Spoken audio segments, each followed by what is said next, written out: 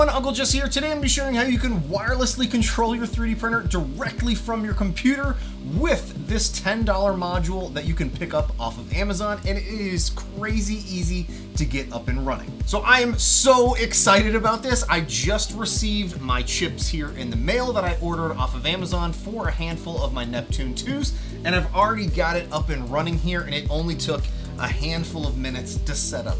But first, let me actually stop this print, not by using the interface on the Neptune 2, but actually through Cura itself. So here within Cura, I can monitor my print and I can actually stop the print here.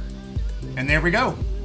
First of all, a huge thank you to a lot of the folks over on the Neptune 2 Facebook group. I was able to leverage a lot of information that was posted there about what chip I needed to purchase and then how to actually set this up. And before we get too much further into this, I am going to mention that this is specifically in place for the Neptune 2, the Neptune 2S, or the Neptune X. This might also be compatible with other 3D printers that are out there, but I haven't really looked into it beyond this because I have a fleet of Neptune 2s that I'm working on getting up and running here, and I'll be showing off in a future video. So once you get your Wi-Fi card in the mail, obviously you're going to want to get this unboxed. You'll see here it's got one green pin side and one black pin side. Keep that in mind because we're going to need to carefully align those when we go to install this. The next thing you're going to need to do is go on to the bottom side of your Neptune 2, remove the screws on the bottom to access this main board here. And what you'll have is a chip slot here that's going to have a corresponding green side here and a black side. And all you have to do is carefully install this board directly into the printer.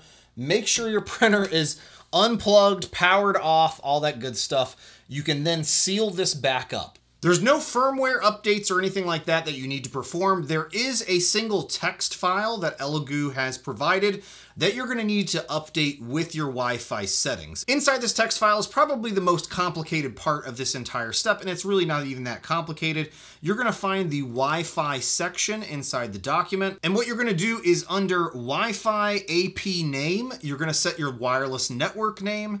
Under Wi-Fi keyed code, that's going to be your Wi-Fi network code. This Wi-Fi cloud host, I'm honestly not sure what that does. The Wi-Fi list scan, I set to 0.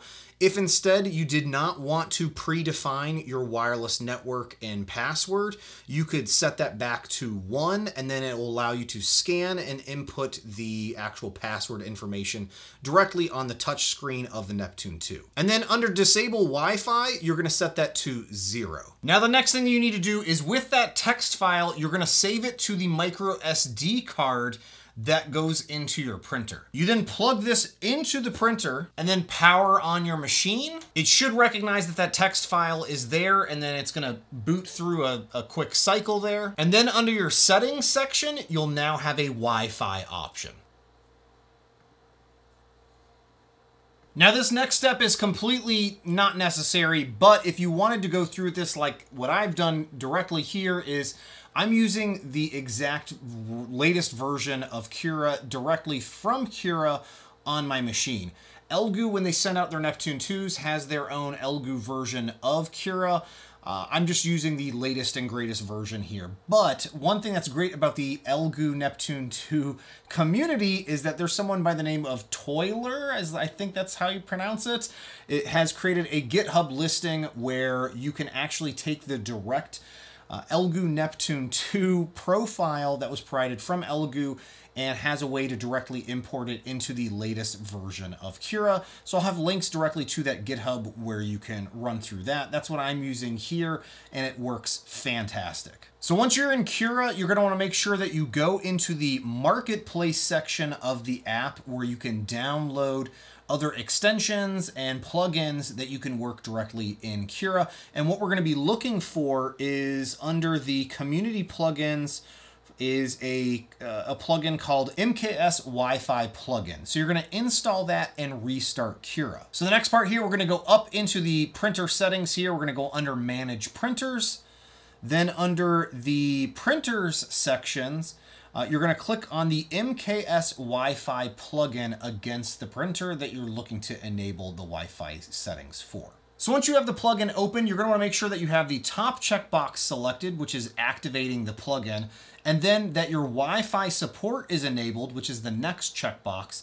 And then you're going to click on the Add button, and it's going to give you a little dialog pop-up, and you want to take the IP address that was assigned by the 3D printer on the touchscreen interface on your printer and plug that in there. So I'm going to do that here right now on mine. Then make sure to click Connect to connect to your 3D printer. While we're in this MKS Wi-Fi plugin menu, if you've ever wondered why your previews for your files that you've sliced through Cura aren't showing up as little thumbnails on your 3D printer, well, here's how we can correct that. Come into the Preview Settings tab, make sure that the checkbox for screenshot support is enabled, have the first option selected as default, then the second entry as 100, and then the last entry as 200. And click Close. Under the Monitor tab, you can actually now control your 3D printer. So from here, I can home the X and Y. I can preheat my printer to a specified temperature. I can preheat the build plate as well. Under the More option down below, I can access the SD card and the files that are on my SD card. From here, I can actually delete files from the SD card as well. This is also where I could take files that I've directly sliced in another software and send them directly to my printer. And for this test, I'm just going to load back up that Chep cube and show you how you can send it over to the printer. So here, you're going to modify your slicer settings, your print profile settings as needed. Then click the Slice button, and you should now have 2 options down below. One is Save to Disk, which you'd normally do. Then the other is Send over to Neptune 2. I'm going to click on the Print over to Neptune 2. It might ask you to rename the file, and it's going to transmit the file over to the printer. It's depending on how large that file is, it could be a very quick process like we just saw right there. And now it's going to begin the process of printing that calibration cube. The best part about this to me is that you don't even have to have your computer up and running while this is going. Once your print job starts, you fully transferred over the file directly to the SD card that's stored on the printer. And if at any point in time you wanted to cancel the print, you can do it directly from your printer, or you can do it directly from your computer. Hopefully this video was helpful for a number of you that might have just recently got your hands on a Neptune 2 for the holidays, or maybe you're like myself and have too many of these and are looking for an easier way to manage your files that you're constantly having to walk over and grab the SD card, then go back to the other room to your computer, load those up, and then walk back over to the printer. I know, first world problems here. But I thought this was a really effective and cheap solution. Again, this was only 10 bucks. I was able to pick this up off of Amazon.